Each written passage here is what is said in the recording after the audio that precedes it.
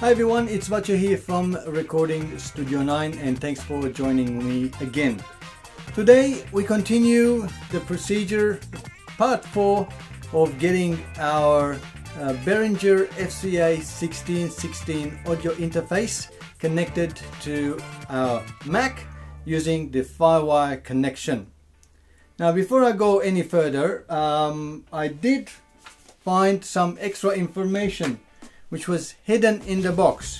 A couple of papers. One of them is about driver download. Remember how I mentioned that it's not in the book, in the quick book?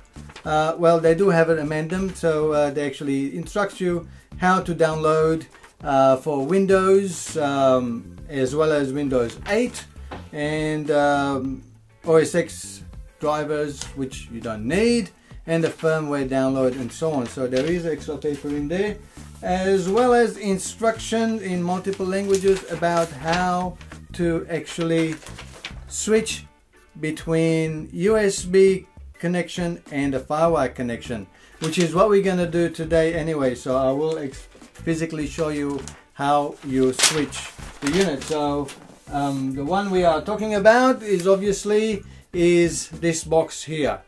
So we're going to connect it to my Mac and get a microphone connected and fire up a recording software and see how it all turns out. So without any further ado, let's get onto the screen and find out how to do it.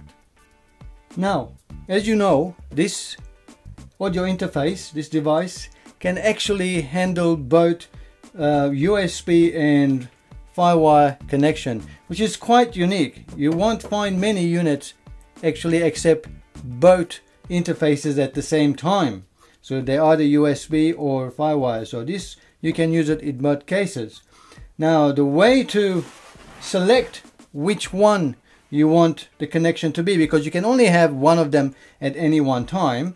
So obviously there's no power switch. So you need to manually connect the power at the back. So let's connect it up. If I can find the hole. So you can see it does its initialization and it flashes. And now, as you can see, it's flashing blue color. Blue means, as per the instruction, is now waiting for a USB connection. So at the moment I don't have anything connected, it's flashing, so waiting for connection. So as soon as I connect my USB cable to my laptop or my PC, the flashing will stop as when it synchronizes. If it doesn't stop, that means something is wrong. Now to switch it over, we unplug it back from the back. We press this button down and then hopefully I will get the right hole, and we plug the power back on and keep our fingers down. Now it's flashing red. Okay, so now it's waiting for a Firewire connection. So the only way to connect is using the Firewire cable to the Mac or even a PC, because you can actually use my Firewire. There we go. So you can purchase this Firewire PC boards, where it's got, well, this one's got 3 at the back and 1 from internally as well, as you can see. So you can even use a PC to connect Firewire, and or the Mac already has a Firewire on Thunderbolt behind it. Now that's the Firewire cable or Thunderbolt cable, I don't know, whatever you want to call it. So that goes at the back of the Mac, and this is the other side. So as you can see, they are a bit different in shape. What came in the box had the same connection as this one on both ends, but what we needed was that one on the Mac end. This is good if you have the PC connection, as I've shown you with the Firewire card, so that's not a problem there. So I had to get a new cable so that this side would connect to my Mac and this side would connect to the FCA1616. So basically there's only one place that it can go. We'll just plug it in there like so, and then the other end will connect at the back where the Firewire is. Okay, as you can see, we have the Firewire cable connected here as well with the power applied, and at the front of the unit we have the red steady light indicating that the Firewire connection is complete and in sync. Now, to find out if we have the FCA1616 connected, all we need to do is go into Launchpad, go to Other, and then Audio MIDI Setup, and as you can see we have it right there, FCA1616. No drivers or no installation, nothing. It already recognized it in there. So that's the input. So we have 1 and 2, 3 and 4, 5 and 6, 7, 8, 9 and 10. So, and then we have the output 1, 2, 3, 4, 5, 6, 7, 8, 9 and 10 being the SPDIF output, our source. So we all have it all working. So next, let's run Ripper. It's an easy program. Yes, it's all the updates, all coming up with messages saying we downloaded it. And we go to Options, Preferences, and Device. Automatically selected FCA1616 already, so not a problem. A MIDI, again we have that one enabled, with clock. Oh, super, nothing to do. And that's our device, all good.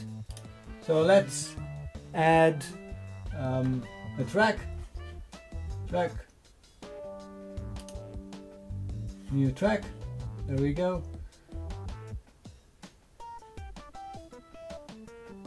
And the input, we wanted mono, input 1 to input 10, or if you want stereo, input 1 and 2, or 2 and 3, 3 and 4, whichever we like. Let's just do a mono track, input 1. And what I might do is I might connect my microphone into the microphone XLR cable, input the input 1, and turn the 48 volt phantom power on. Okay, it's on, and let's turn the volume up. Oh, I'm getting signal on the box, and if we actually arm it here, and there we go, we are getting signal through here as well, and that's coming from the microphone right there, or there. So it's actually all working. So if we hit the record button and start recording, there we go. It's recording on screen as well, so we can adjust the volume. That's not bad. So even maybe a little bit more volume, and we can adjust, and I can talk louder, closer. So it's all recording. The input and the output on the unit flashing with the lights, with green light. So it's all good connections, and we can stop it, save all. And let's play it back. Obviously we are not going to hear anything because it's coming out of the box.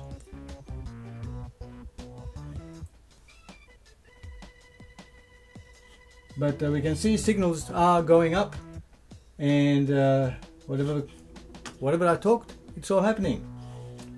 So it's all good. So easy as that. So that's how easy it is to connect the Firewire FCA1616 using the Firewire connection to the Mac and record using the microphone that I have here that I've just connected into input 1 of